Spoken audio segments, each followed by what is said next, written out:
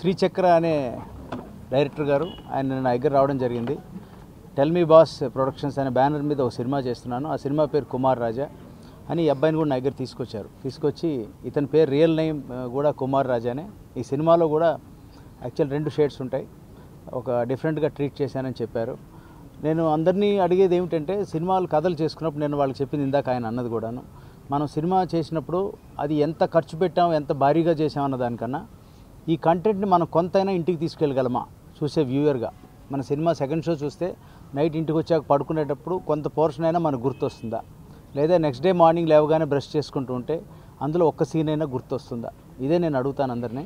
అది ఉండేలా చేయండి. రియల్ లైఫ్కి దగ్గరగా ఉండేటువంటి ఇన్సిడెంట్స్ చేస్తే దాన్ని ఎక్కువగా ఓన్ చేసుకుంటారు, దాన్ని ఎక్కువగా నా సొంత కథను లేకపోతే నాకు తెలిసిన వాళ్ళ కథగానే ఫీల్ అవుతారు. ఆర్టిఫిషియల్కి దూరంగా ఉండి న్యాచురాలిటీకి దగ్గరగా ఉండేటువంటి సహజమైన కథలు ఎంచుకోండి.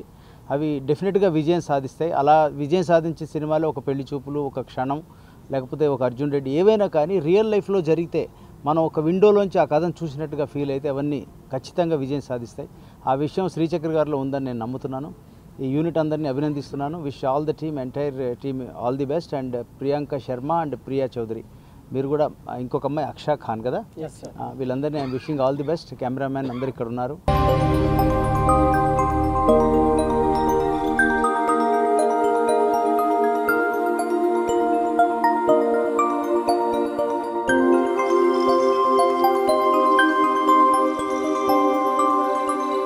ఈ వీడియో గనుక మీకు నచ్చినట్లయితే లైక్ చేయండి, షేర్ చేయండి అండ్ సబ్స్క్రైబ్ చేయండి.